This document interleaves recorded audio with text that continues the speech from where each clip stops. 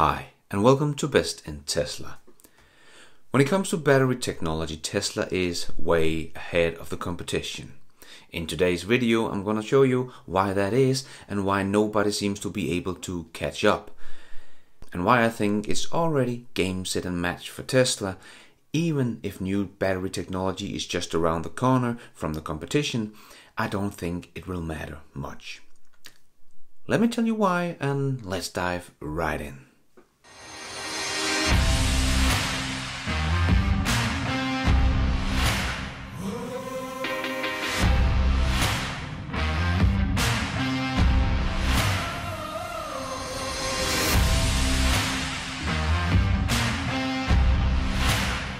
Tesla is already working on their next generation batteries. That is just about to be announced in April, but Tesla is already ahead in the game of battery technology. Tesla's battery is cheaper to produce than the competition, faster and easier to mass produce than the competition, it is more efficient than the competition, and have a longer lifespan. According to Kane Energy Research Advisor, a consulting company specializing in electric vehicles batteries research, says that for Tesla, the cost of cylindrical battery cells is $158.27 per kilowatt hour in 2019, a degradation of more than $1,000 per kilowatt hour compared to 2010. At the same time, according to Kane, in 2019, batteries made by other manufacturers using different technologies cost an average of more than $200 per kilowatt hour. Tesla simply has been engineering these packs for longer than its competitors, and therefore it has a technology lead that is significant, says Sam Jeff, Kane's managing director. So even when competition is making the same size battery pack, let's say a 100 kilowatt hour pack, the battery pack itself is more than $4,000 more expensive, but Tesla's is more efficient. That's a big deal. So Tesla has a longer range for a much cheaper price. As we can see with the Porsche Taycan, have the range for twice the price. Tesla's engineering advantages, according to Jeff, is the automaker's use of more advanced cylindrical battery cells and its battery management system software that can control the car's batteries. Tesla has really revolutionized that part of the battery pack and made it much more sophisticated, and it gives them the competitive advantage, Jeff said. If we, for example, compare the Tesla Model Y to the upcoming Ford Mustang Mach-E, they both have about the same price tag, about $52,000. Tesla's Model Y beats the Ford on range, and we are still waiting to see if Ford can actually make this range. This is just what Ford expects the car to do, but we have seen pretty much all other big boys saying they would come out with a 300-mile range, but none of them has delivered on that. But we'll have to wait and see. But how Ford is going to make this one profitable, as they say they will, I have a hard time seeing. Or it's definitely not going to be with a big margin like Tesla. Because if we look at Ford's battery, it's a 99 kilowatt hour battery that costs over $200 per kilowatt hour. But if we are just saying $200, that battery pack alone is going to cost about $20,000, where Tesla's Model Y's 75 kilowatt hour battery pack is going to cost $11,850, about $8,000 cheaper, but is still gonna beat the Ford on range, even if Ford is going to be able to get the 300 miles of EPA range. So can't see how they will make a lot of money on this car, as they say they will. And previously other automakers laughed at Tesla and Elon Musk about their EVs and battery production, but now the situation has changed dramatically. Most of them now understand Tesla has made a breakthrough in the field of batteries and the other guys are way behind. And another thing that one of my subscribers reminded me about is another very important issue with other car manufacturers' battery compared to Tesla's: longevity of the batteries. Pat McDaniel wrote in his comment, "One big thing everyone is overlooking, all of these other batteries are pouch batteries that cannot be cooled evenly. That will wear very quickly. Just look at Nissan Leaf's batteries, dead in 5 years. My 2012 Leaf could not get 80 miles in good weather after 5 years. My 2016 Model X can still go 240 miles after 4 years. There is no comparison of batteries longevity. You buy one of the big boys cars and you will have to replace your batteries in 5 years, not in a Tesla." Thanks, Pat, for your comments. And yes, it's true, Tesla had some of the same issues back when they started, but now their battery technology has improved so much and the degradation of the Tesla battery is very small, as Ben Sullins from Teslanomics showed in his video. I'll leave a link to that below. But the pouch cell can deliver high load currents, but it performs best under light loading condition with moderate charging. Not so ideal for electric cars because you need to be able to deliver high charging and high loads. And as Pat say, they can't cool them down evenly, and all this make the degradation faster. And although they are easily stackable, provision must be made for swelling. Smaller pouch packs can grow as much as 8 to 10% over 500 cycles. You can see some examples here, not an ideal situation for your car. So the big boys are behind in pretty much every single way when it comes to battery technology. And this is just the beginning. Tesla will soon release information on a new breakthrough in battery development. Like Elon said, battery day, people. Wait until battery day. It's gonna blow your mind. It blows my mind, and I know it. And Tesla has all the components ready for the next generation battery. They bought Hybar Systems, which is a Canadian manufacturer of automated liquid dispensing and filling system. Hybar also manufacture automated assembly system, including vacuum filling system for lithium-ion batteries. And Tesla bought Maxmill for its solid-state dry battery cells. Tesla bought Grohmann. They are expert of the production of lithium-ion battery cells and modules. All these companies combined with Tesla's bright minds is why Tesla is ahead and keeps improving the battery technology, but I don't really think we have seen the true benefits of these companies yet.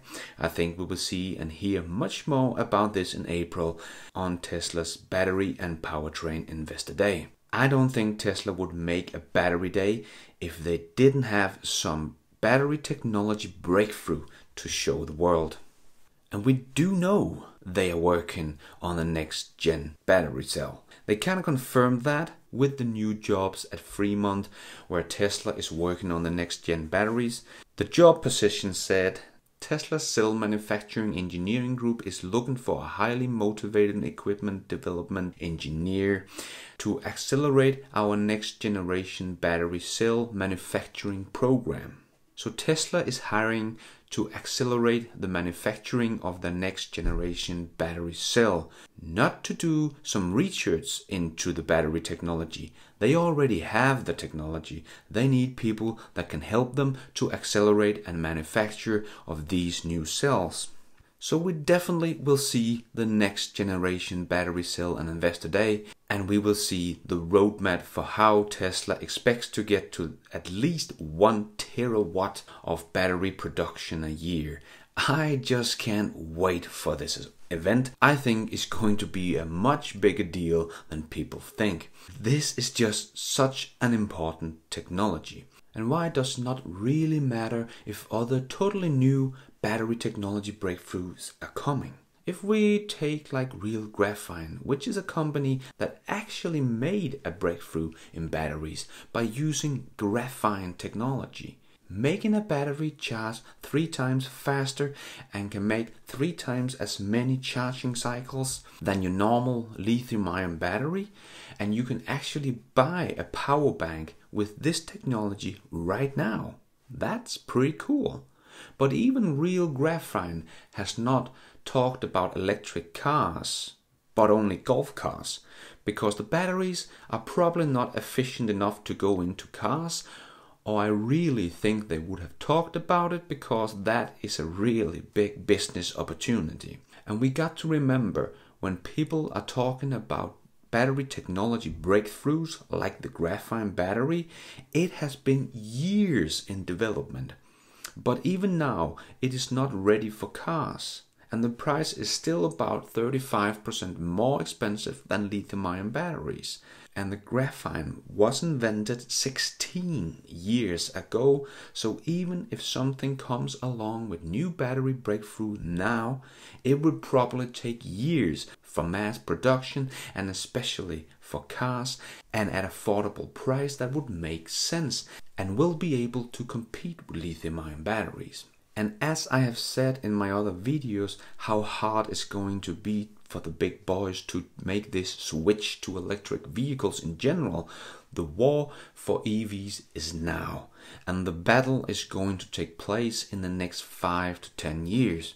After that, there can come new technologies and improvement in the industry, but I think the big switch to electronic vehicles is done by 2030, and we will see who is left standing and who didn't survive this switch and therefore can't make use of whatever new technology comes along. So I really don't think there is any battery technology that will come within the next 5 years that is going to change the outcome of this EV war. The battle is now, not in 10 years. And Tesla has been working in the background for many years with the new technology they are about to reveal, and have the ability to get the production of these batteries going fast in their own gigafactories, because they already have the experience with production through their companies Hybar and Grohmann, and of course Tesla themselves with their collaboration with Panasonic. And Tesla is going to come and leapfrog everyone with the new gen battery cells. But they're always looking into how to make more and better batteries, like the collaboration with CATL in China, where Tesla and CATL will make prismatic battery cells, and probably not in modules but directly into the battery packs itself. And they will not even have any cobalt inside. That's a big deal, and all this will save time and money even without the new technology that we're going to hear about in April, because I don't think it is just this CATL collaboration we will hear about. I think they will have something totally new with Maxwell technology, and I think this is one of the key ingredients for Tesla to get to the 1 terawatt of battery production, which will also get the price even further down on the Tesla batteries. And maybe we will hear Elon talk about this as well on the Investor Day, how and when they will get to the $100 per kilowatt hour battery. So Tesla is constantly evolving the technology in many different ways, while the competition has not even caught up to the Tesla Model S made back in 2012.